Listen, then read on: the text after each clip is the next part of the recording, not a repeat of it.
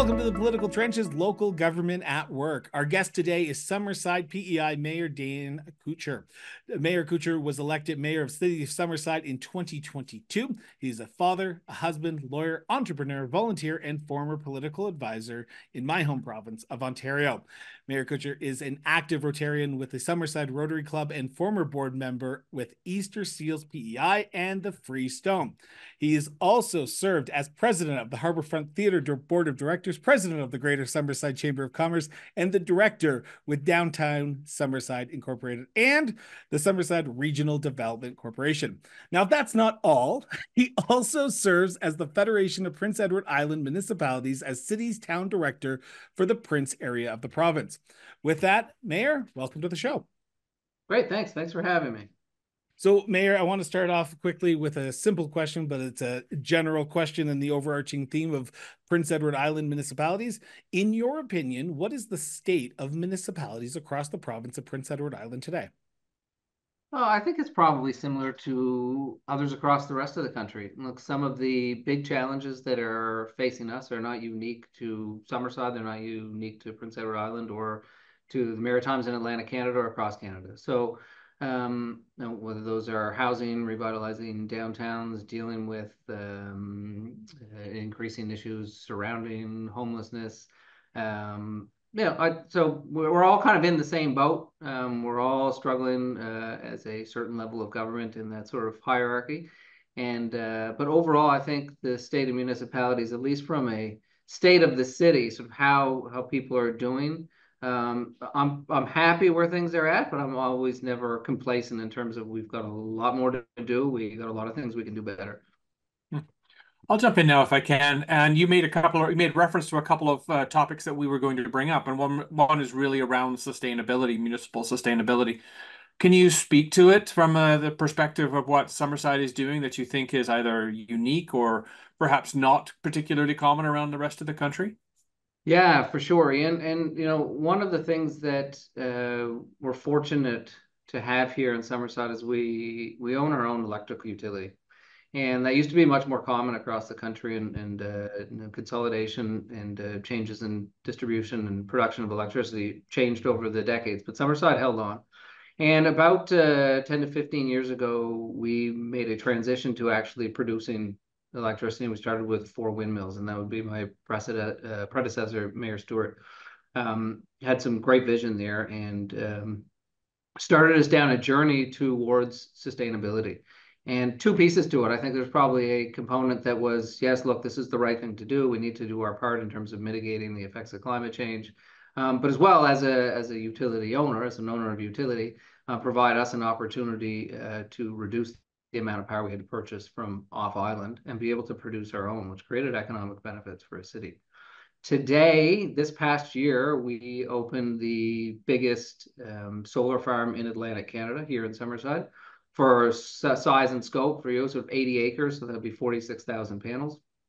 Then attached to it is a 10 megawatt, 21 megawatt hour battery system, so that could power the city for up to 5 hours.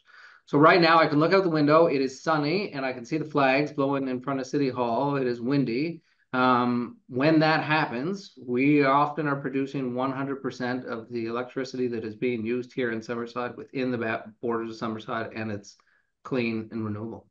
I understand that you're interested in how the shift towards green energy can power economic development locally and regionally as well. Is that true? Yeah, absolutely. I think when we're in a global transition in a whole bunch of different facets, and one of them is the energy transition that it's been happening now for a few years and will continue to accelerate. So we're really well positioned here in Summerside to be able to use some of our assets that we have, both whether it's wind farm, solar. We're developing our Atlantic Canada's first net zero industrial facility here in the city. We work with an organization, a company here in Summerside called Blue Wave AI that does load management and growth management. Growth manages our load from an electrical perspective. We have a Heat for Less program where we store energy in people's homes through a variety of means, hot water heaters, block furnaces. And so that creates an ecosystem for sort of green technology, but also green jobs. So those are good jobs. They're good paying jobs. Though it doesn't take a lot of people to run a solar farm. But we have developed really a living lab here in Summerside, where we have sort of the size and space to be able to be nimble and innovative, and then attract companies to come do interesting things here, which we've done. I want to turn back to a topic that you were talking about in your original statement, and that is some of the issues that are not unique to just Summerside. In a CBC interview just last month, you said that Summerside will take managing the pressures of growth over the alternative, with the alternative being the decline in population. This is regarding the changes to the new provincial immigration plan that was set out by the King government in Prince Edward Island. Are municipalities like Summerside, or in this matter, municipalities across the Prince Edward Island, prepared for the continuous influx of population growth today? Because when I speak to municipal leaders, it seems to be a concern in smaller rural communities, not larger cities like Summerside. Yeah, whether we're prepared, I don't think necessarily even as a city or as elsewhere, we've really appreciated what the impacts of the demographics is doing today and is going to do in the years ahead. So in Atlantic Canada, we've got 2 people leaving the workforce for every 1 coming in, and we're not different than that. Our median age here in Summerside is around 47 and a half years old, where 20 years ago it was 34. And if we don't retain and attract young workers and have them form households at a younger age, really, household formation is getting to, we need to lower the age of that household formation. We're simply not going to have, whether it's the PCWs or the carpenters or the grocery clerks, or the physicians or whoever in our community to take care of our older adults. So what we've done here in Summerside is try to adjust our focus and put a lens around making sure that we are building and growing our community in a smart, sustainable way, but with a focus on those young working families, so that we can keep those that we have, so that young people here can have a place to live and an affordable place to live to get their family started, in order to take care of our older adults. So I think I always think the demographic challenge is the one that isn't changing that much. The pressures of immigration, and we have 2 streams of immigration too, right? We have our international immigration, and we're here in the Maritimes. We've gone through this maritime population boom that has also been driven by interprovincial migration, and those 2 cohorts bring different challenges and different pressures and different opportunities. But so for me, back to your original statement about managing, I would far rather manage the pressures of growth than those of decline.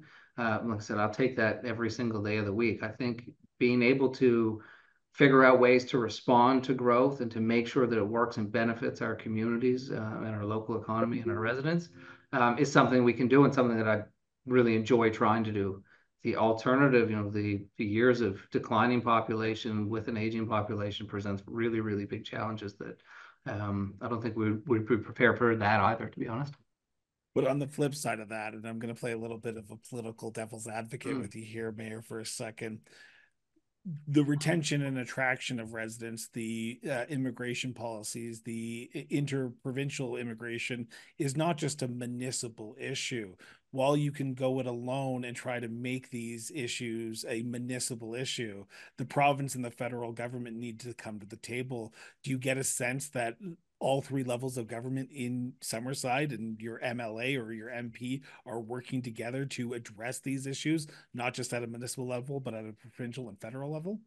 Yeah, I think so to a degree. I always think of sometimes I was thinking of municipal politics, or I'm sorry, I'm just closing something here. Is in a lot of ways I think of it as a lunch at daycare, which is where you kind of get what you get and you don't get upset. We can't control what the immigration policies are going to be from the federal government, or what those where the provincial government has avenues and opportunities to do that as well. We kind of have to focus on how we're going to build our community to work with in whatever those immigration policies may or may not be. And I always appreciate they have other levels of government have different perspectives and different pressures as well. So we often say, look, healthcare isn't our responsibility, and it's not. We want to continue to try and have an active community to retain and attract nurses and physicians. But at the same time, that isn't something that we need to focus on, but we need to try and make work here in our community. So it's, it is we work relatively well.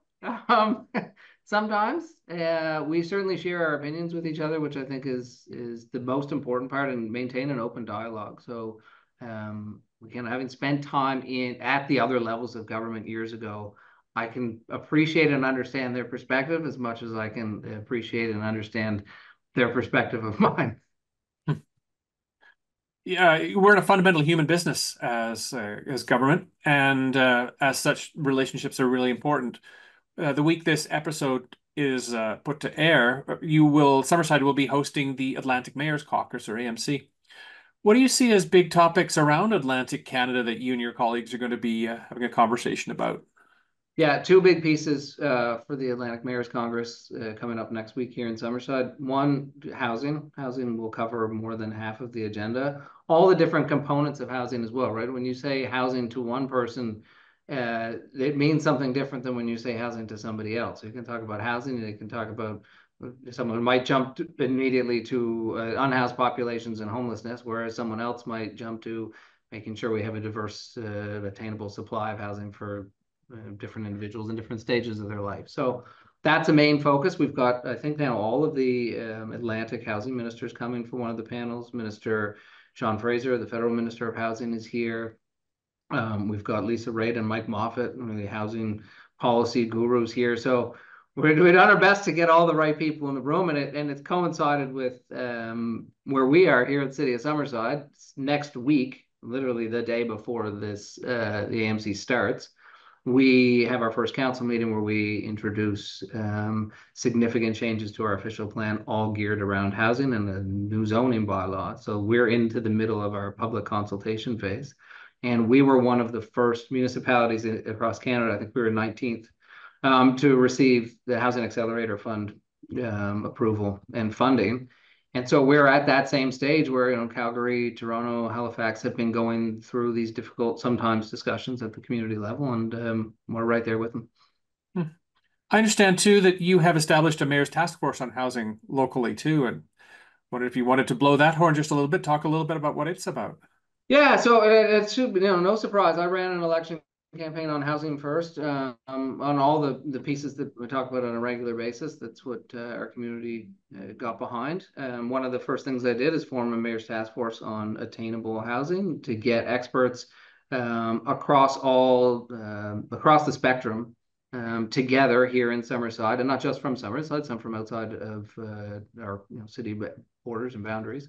To make sure we had expert input on what we needed to do as a community to improve the supply of attainable housing. We already had a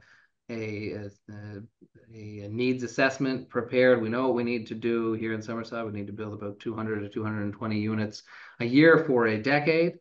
The task force was formed. It was given a very specific mandate and a tight timeline, and they did an excellent job and reported back. Council adopted those recommendations and started to put those in place. Those then rolled right into our Housing Accelerator Fund application, which expanded upon that. And now all of that is the work that's coming forward today. So we don't really have a whole, we wanted to make sure we started to get on top of this and do it as quickly as possible, but also in a way that's informed by data and experience and expertise from people across the spectrum, right? So folks who are working with vulnerable populations, policy experts, developers, lenders, all of the people who are involved in increasing the supply of housing, which is our ultimate goal. And here in Summerside last year, we led PEI and housing starts. We had over 500 starts here, which is great, catching up to some of that structural deficit. We smashed our building permit records incredibly last year. Here in Summerside, we were $109 million, which is a lot for us. We've never been close to $100 million before, and the city is booming, and we're responding, and the momentum is good. So I feel like we're in a good place, although the reality is for still too many people in our community, the housing is out of the type of housing that they want, and the housing in general is still out of reach in terms of it's still taking up far too much of people's take-home income.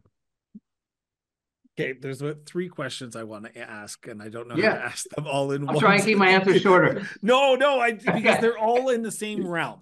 So you first talked about public consultation.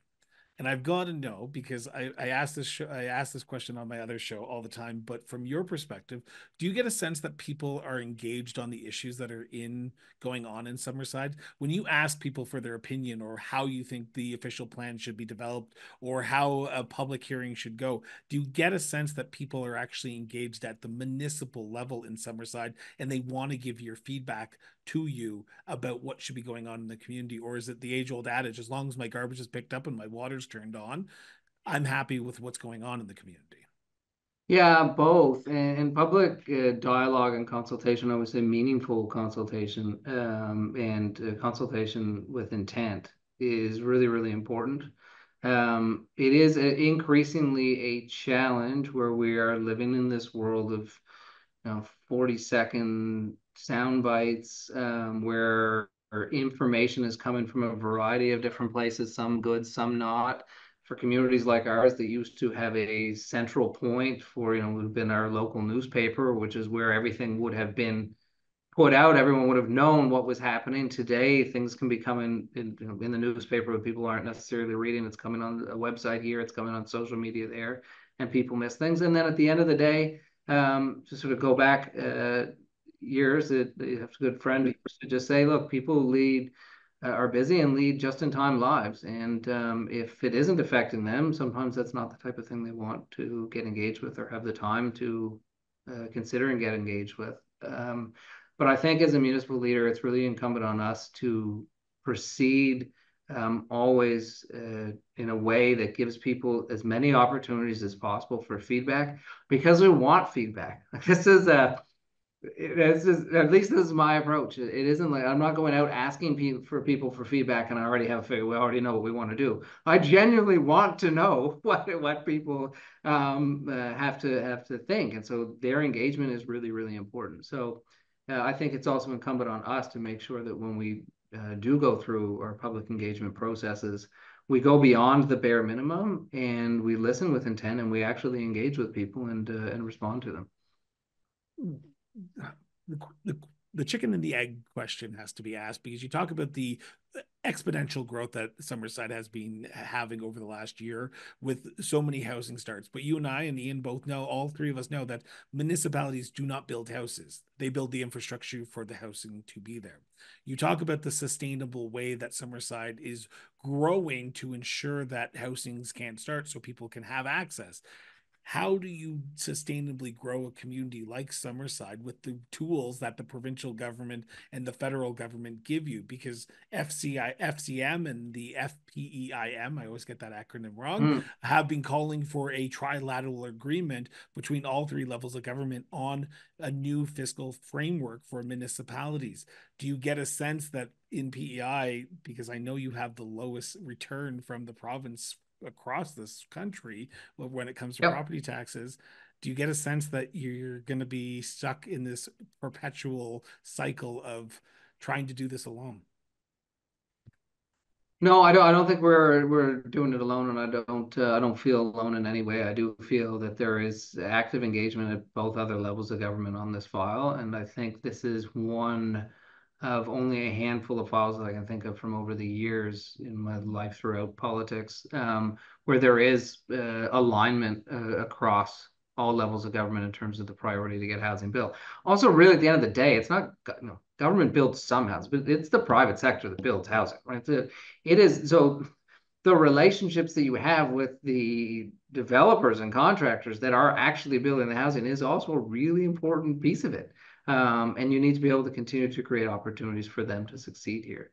On the infrastructure piece, look, absolutely, it's a big deal here. We're fortunate to a degree here in Summerside. Some of our core infrastructure, so wastewater treatment, lift station capacity, was overbuilt a number of years ago. So we have room to be able to continue to infill parts of our city, and we're fortunate to be able to do that. Like if we weren't overbuilt to a certain degree, we'd have some really big issues coming at us.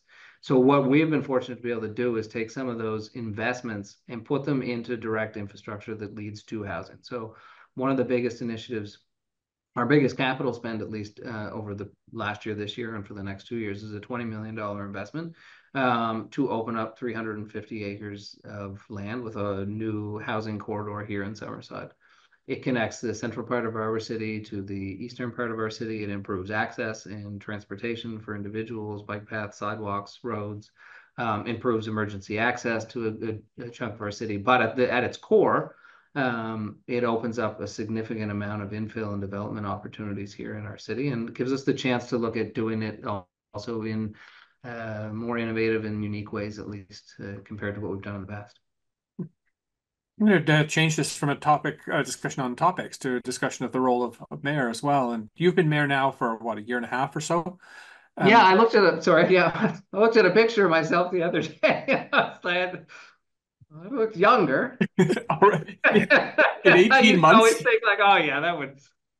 All politicians, they always look older, but anyway, maybe we always do. But sorry to interrupt. No, that's okay. I'm interested in what made you decide you were interested in the role of mayor, and as a follow-up to that, kind of is the job what you thought it was going to be? Yeah, what made me interested is like I love cities. I think cities are so fascinating. They're the only natural political governing unit. They are where people, even if we had no other levels of government, we would still have cities. We've always had cities throughout the history of civilization, and I've always found that really, really fascinating. And cities are where you get the birthplace of arts and culture. Without cities, you don't have organized sport. You don't have any of these things that really are so unique to humans, to our species. On my desk back there, I've got the Lapham's Quarterly cities edition, because I just think I've always been fascinated by it. As well, I've always, for whatever reason, I think it's incumbent on us to give back and to recognize the fact that if my kids' friends don't do well, my kids aren't going to do well. And as a community, and I spent many years involved in the community in a variety of different capacities, whether it's for not-for-profits or for chambers of commerce and this type of thing. And I've been a business owner here as well. So when I sold my business a few years ago, I had an opportunity to step back and look at what I wanted to do next. Our city is growing and changing, and the previous mayor, who was a friend of mine, but had been the mayor for 30 years with an interruption for 4. I thought there was a need for a change, and so I went about doing it, and the residents were supportive, and I've just been doing my best ever since. So, and does it go to what I expected? I didn't have any specific expectations as to what it would be. I had a rough idea, but also recognized that I wouldn't really know until I got there, and I'm still figuring it out. Just this week, I was like, I've learned a couple of things this week. And I think that's what makes it interesting and engaging. And the municipal politics, one minute I'm sitting having a conversation about, or trying to find a pathway to build a hydrogen plant so that we can take our excess clean energy and store it and deploy it. And then the next minute I'm on the phone talking with someone about, someone's grass that's too long and how the rats are in their house, right? You get both ends of the spectrum, and there's never a dull day. So I really enjoy it. Good. And so if I look at you as like first among equals with you and your council colleagues, what's different about Summerside and maybe about PEI because of the work of this particular council by the time you're done? What's your collective vision? Yeah, the collective vision is really around that first lens, that young working families lens, in order to support older adults. Our key priorities are housing, downtown transformation, which is a gap that we have here in our city, and goes again to the young working families and older adults, places and spaces for people to gather. Becoming a more welcoming, inclusive, and accessible community, and investing in our core infrastructure and work that we're doing on climate change, whether through mitigation or adaptation. And in terms of the council is a really interesting group. We've got some lively issues at council. We have a couple of new councillors. We have a couple of councillors who have that are wise and have spent many years in chambers, and we have a number who are in their prime second term, know what they're doing, and still getting things done. So we've got an interesting group, and first amongst equals, I really think of it as you're really trying to bring the group together, find out what councillors want to do, and then trying to help enable them to do that within an overall vision that we've set. What, if in your experience, then, what is it that would make a city council effective rather than one that just kind of grinds for 4 years? One, I think it's really important that councillors are enabled to take on what they want to take on. That the dialogue and discussion can happen in a constructive way, so people don't feel as though if they are disagreeing, they're in some way outside of the group's opinion or some sort of inner circle's opinion. I think it's really important to make sure that you create an opportunity for discussion and debate and alternate inputs. And you're not always working to 100% consensus either. I don't think that should always be the goal. So in terms of what I think this group has been pretty good. Like we've got some really interesting people who have their own perspectives, and they're a really valuable bunch. So it's more. That's what I've tried and do in everything, which is like try and find people who can do stuff that we need to get done and let them go, right? So the other thing I often say, it's much rather have people, and I think we've got some of our council here who you have to pull back than those you want to push along, and I think that's kind of the group we have going. Thanks. So I want to sort of start wrapping up here, and I have two questions to wrap up the interview here, Mayor. And the first one, we talked about the challenges that municipalities are facing with housing, with infrastructure.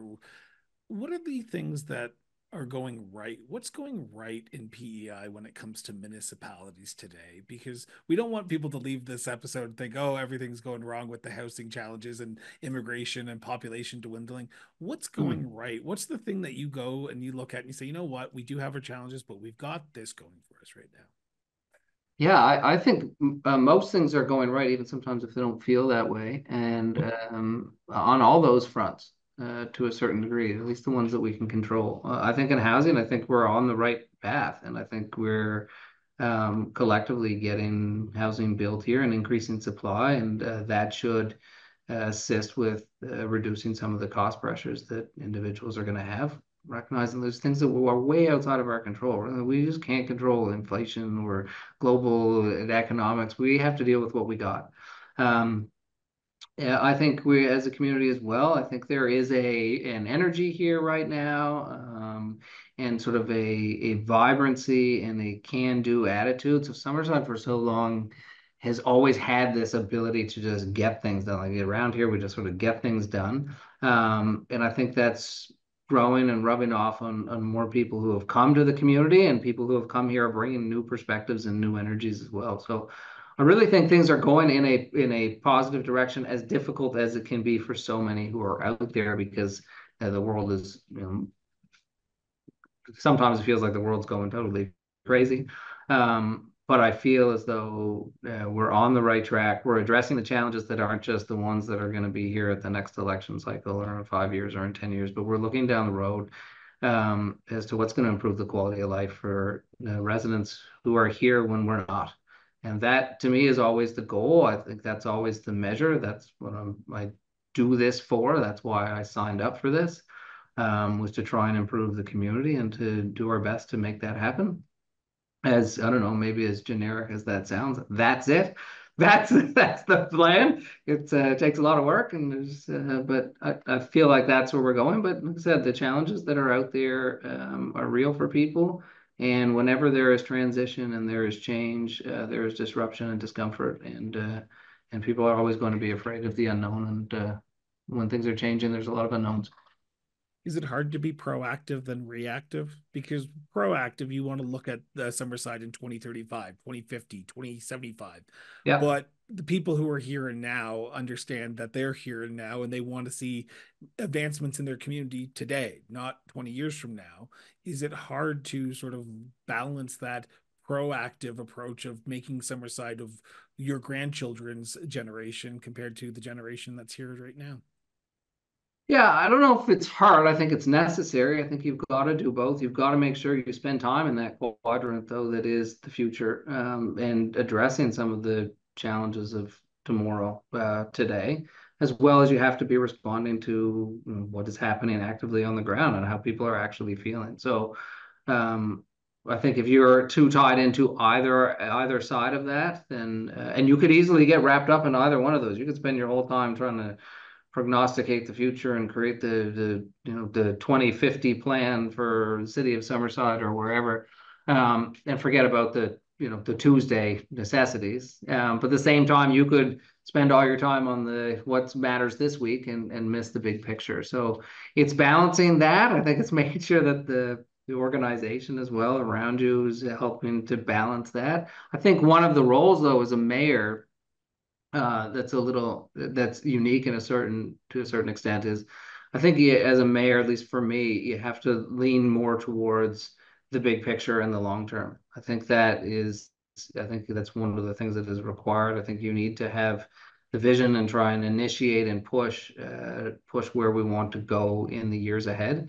Because on the day to day, a lot of the organization, the municipal organization, should be addressing those types of things. But yeah, it's all about balance. And there's no, Chris, there's no playbook. You can't pick. There's a book called The Mayor, but there's no rules on any of this stuff. There's no right way or wrong way. There is just the way that you're taking, and what I think that's what makes it interesting and what makes this all unique. So I have one last question, and Yeah. it's an important question for myself, but we are on the cusp of summer. What is there fun to do in Summerside during the summer? Oh man, awesome! Well, lots of PEI goes. The population of PEI, it increases. Forget about the exponential growth from immigration. Summertime is where exponential growth really arrives here for Edward Island, and you can tell it in our communities, and you can tell it here in Summerside. So we've got a ton of things on the go. One thing that I'm really proud of this year is we sort of reimagined our Canada Day, which is coming up in a couple of weeks. I can't believe we're almost in July. We have some incredible musicians, particularly a number of incredible musicians, but some really incredible folk and country musicians, female singers from Summerside that we just sometimes don't play here. So one of them is blowing up right now, Ali Walker in the States. I think she just signed on with Sony. So we were really lucky. We got Ali to come to headline our Canada Day festivities, and we've turned our Canada Day event. We still have some of our regular programming, but we've turned it into a bit of a music festival centered around artists from here in Summerside, and I think it'll be pretty awesome. So I'm pretty excited for that to get started. Mayor, I want to thank you, and I want to thank you from both Ian and myself for joining us today in the political trenches and sitting down and talking about Summerside, but municipalities in the province of Prince Edward Island. So thank you so much. Awesome. Thanks, Chris. Thanks, Ian. I really appreciate joining you today. Thanks.